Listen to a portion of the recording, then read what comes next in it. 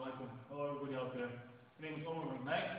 Brother Fahad here. We're back at it again with DIARIES from Matt Black Belt. And we just finished class. We're doing some bow staff class. Staff right here, about 6 feet high. And we're just going to do some basic stuff. It's kind of a new thing, but it's all about basics when you come down to weapons. Weapons is just extension of the hand. So you got to be good with your hands first in order to use these things, inshallah. But at the degree belt level, we thought we'd do some basic stuff to get you guys warmed up. So the bow basically has 3 parts to it, right? You got the end part here, the middle, and the other end here, okay? These are the 3 parts to the bow. What we're going to do right now, these 3 parts actually can be used as weapons, hitting here, using this as a weapon to strike, and this side a weapon to strike here. But with the bow, it's a push-pull theory, You're just always pushing and pulling techniques with the bow, striking this way, pushing, pulling, okay? So there's a lot of arm and hand movements. And right now we're just going to start with the warm-up, inshallah. And just follow my lead as we do the figure 8 warm-up. Okay, so we're just doing figure 8 right now. Getting warmed up. The thing with figure 8 is just basically following a sequence of figure 8.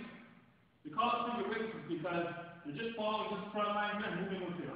All of us following this one here, and I'm just going along with that, moving it in a helicopter propeller type motion. But it's really great arm workout for the bow.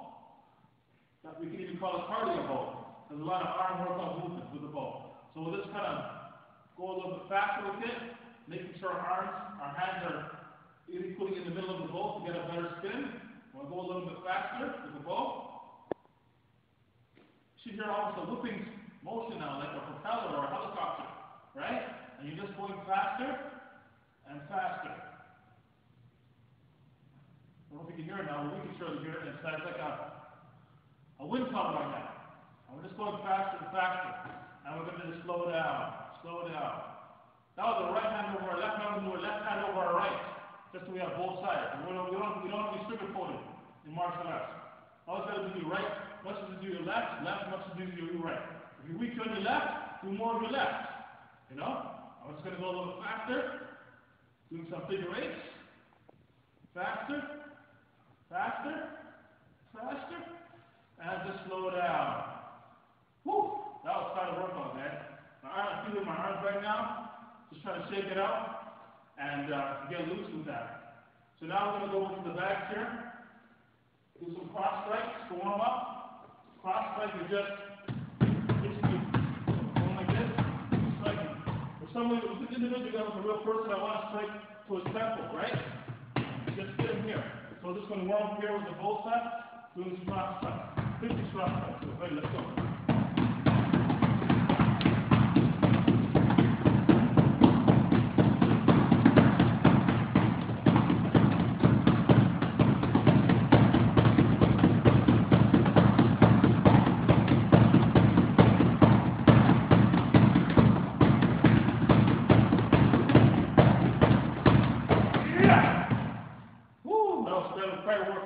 I feel it all in my arms. Good workout, circulatory system, get the blood flowing. And we like to the bow staff. This is the push and pull methodology of getting good. Because in the real streets, you probably want to think of like a broomstick or a pipe to defend yourself, right? We're always defending ourselves, inshallah. And with that, we'll close it off. Attention. Assalamu alaikum. Have a good day, guys. Peace.